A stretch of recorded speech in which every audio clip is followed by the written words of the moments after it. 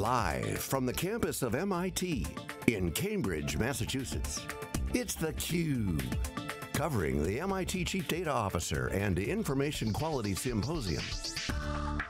Now, here are your hosts, Stu Miniman and Paul Gillin. Well, welcome. This is theCUBE, day 2 of the MIT CDOIQ Information Quality Conference here in Cambridge, Massachusetts. I'm Paul Gillin with Stu Miniman. We'll be here wall-to-wall today, coverage with interviews with some great guests we have coming on today, beginning with Tom Davenport, who right now is finishing up his keynote presentation on the subject of Data 4.0, what the future will look like, a data-driven and a machine learning-driven future will look like, how robots may take large swaths of the workforce out of the picture. Kind of an alarmist view, but also ultimately a positive one. We'll want to talk to him about that. We are going to hear from several CDOs today. We have 3 CDOs coming on, in fact, immediately after we speak to Tom, and just a bunch of other interesting guests we'll have on the program. Stu, yesterday was all about, there was a lot of talk about governance, a lot of talk about the role of the CDO. Any takeaways that you took from those discussions now that you've had a night to sleep on it? Yeah, well, you mentioned that Tom Davenport's given his keynote, and he's an excellent speaker. Really excited to have him on the program. One of the things he talked about is having that balance of what he called offense and defense. And governance really falls into kind of the defensive piece of it, but we need to look at the offense. So companies that are helping to create, new business models, with their data. Companies that are, making or saving, big amounts of money. We had, the DoD talked about saving. Wasn't it like, $6 trillion? So it was $6 billion. $6 billion. From one pilot analytics project. So one pilot analytics, and we'll see. But give or take $1 billion here. It's all, we'll end up paying for it. Everett Dirksen said that. $1 billion here, $1 billion there. Eventually, it adds up to real money.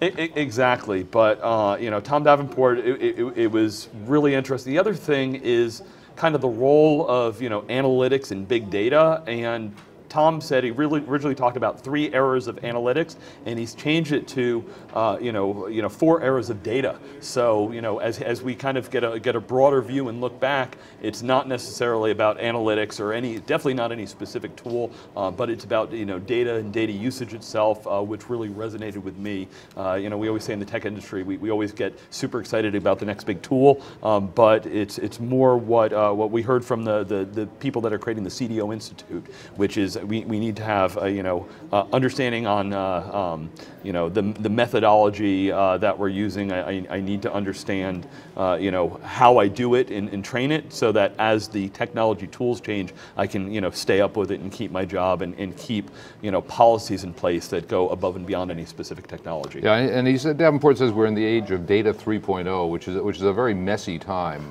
That we are basically taking. There's so much data now to process that we can no longer handle it centrally.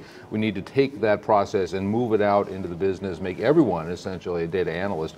As happened when mainframes gave way to PCs, as happened when telephone operators gave way to self-dial. We have to teach people how to use tools that are foreign to them.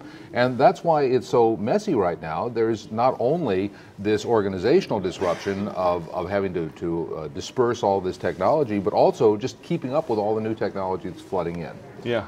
They had a point about Hadoop has become a problem in many companies because there are so many Hadoop instances popping up that no one can keep track of them. There is no governance, if you will. There is no control and really no guidance over how to use these clusters appropriately. Yeah, so much. Every new technology, right? You get who owns it. We get that sprawl. We had on the infrastructure side there was server sprawl, and then there was virtual machine sprawl.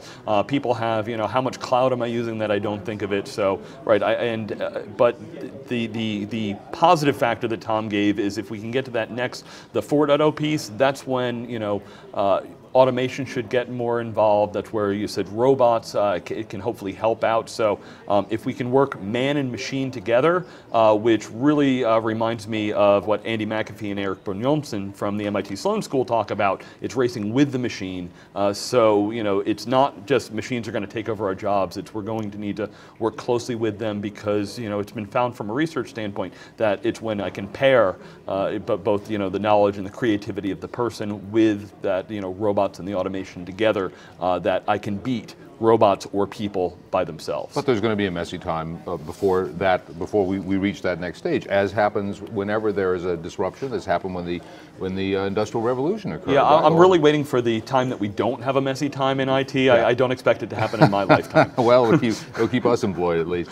We do have 4 CDOs on the program today, and I think that's one of the things about this conference that really is special. This is our 4th year at the event. The quality of speakers, the quality of attendees at this event is really like few other conferences I've attended.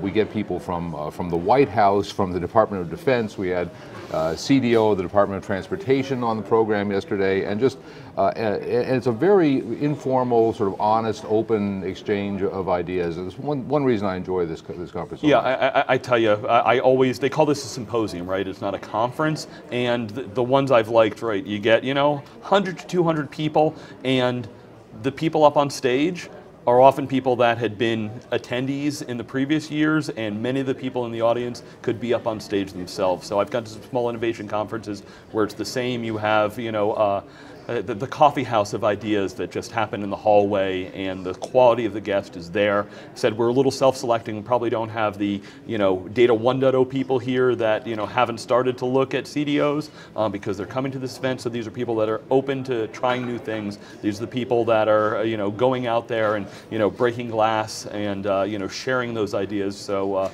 it's been exciting, and we just grabbed some of the attendees here. We put them on theCUBE. We've had some really good content people that way. And an event that is dominated by the attendees too, not by the vendors. There are exhibitors upstairs, but it's a very low-key, hands-off approach they take.